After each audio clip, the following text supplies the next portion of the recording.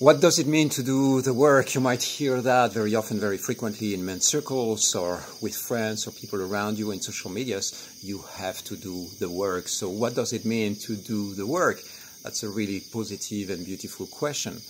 Doing the work means taking a moment to pause and looking inside. Look inside the dynamics, look at the shadow dynamics, look at the places where you are not behaving necessarily in mature ways, and looking at ways of transcending, optimizing, evolving, changing what needs to be changed.